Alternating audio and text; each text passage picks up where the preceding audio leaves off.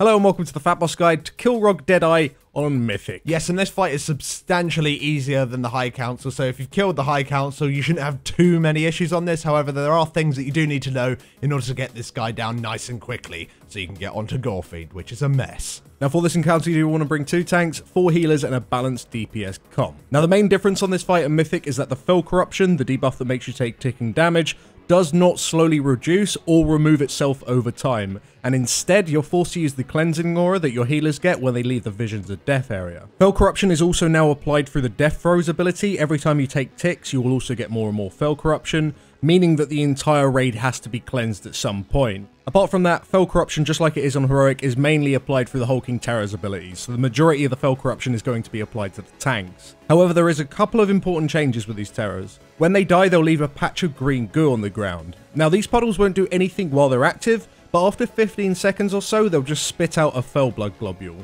And this is bad, so you do not want this to happen. The way that you counter it, if you send a couple of people to stand inside the puddle and soak it up, after a couple of seconds, the pool will just completely despawn, meaning that you won't get the Fel Blood globule at all.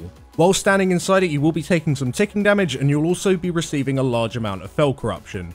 To keep Fel Corruption at safe levels on these people that are soaking, you want to set up 2 groups consisting of 2 players in each, just so they take turns at soaking the puddle, so it will despawn for every single Hulking Terror.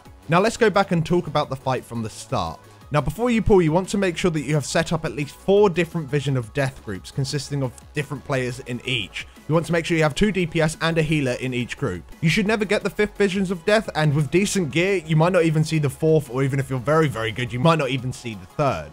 Now on the pull, you want to drag the boss to the opposite side of the room. Tanking the boss on this side of the room allows the melee to cleave onto the salivating bloodthirster adds that spawn. If you have Death Knights, make sure you do grip them in because it's a really, really good idea because you just cleave them down a ton. However, ranged DPS, you still need to make sure you do focus them down as melee won't be able to kill all of them. Now have your ranged team stood in a single spot on either the left or the right hand side of the room. And make sure that you have a clear path down the middle of the room for the Heartseekers. Now the dot applied by Heartseekers is permanent on Mythic, however you can bop it off. It is also removed by entering the Visions of Death room. And also on Mythic, the boss towards the end of the fight will start applying Heartseeker to more and more targets each time it is cast. So you kind of need to kill him before too many players are debuffed with the ticking damage.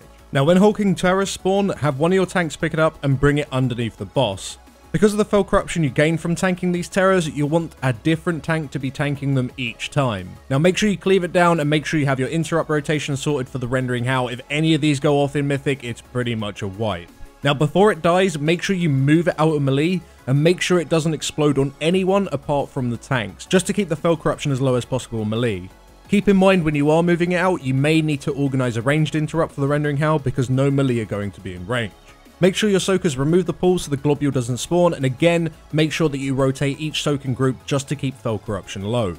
Now when the Death Throes come in, we have our entire range camp move from one side of the room to the other. Doing it this way makes AoE healing a hell of a lot easier, and remember that Death Throes also applies Fel Corruption, so everyone will be taking ticking damage along with the normal damage that is received. Now, as everyone in the entire raid will have Fel Corruption on them, this means that anyone targeted by the Heartseekers will be spawning green globs rather than the red ones. Just take into account that these have more health, and it's even more disastrous if they reach the boss, so make sure these die over everything else. Now, when the Visions of Death come in, make sure the boss is faced towards the range camp. If it's faced the other direction, it's quite a trek to get there as a ranged DPS, so it makes it a hell of a lot easier if you face it towards them. Now, whilst you are inside, you want to do the exact same thing you did on Heroic. You want to kill 20 ads and then get the fuck out of there. The explosion from the Fiends and the breath from the Mistresses do far more damage on Mythic and can easily one-shot you in some cases, so be very careful when fighting them.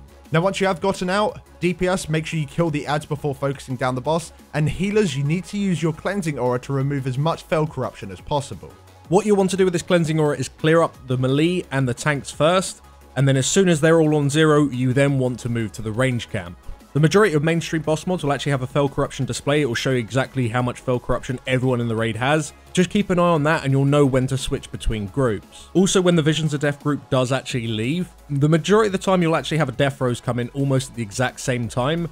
And as a healer, when you do come out, as well as having this cleansing aura, you will have a massive healing increase. It's probably a good idea for you to be the one that uses the healing cooldown on that particular Death Throes, just because the amount of healing increase you have, like, it's just impossible for anyone to die. You'll start having healing tide ticks for like 200k and shit.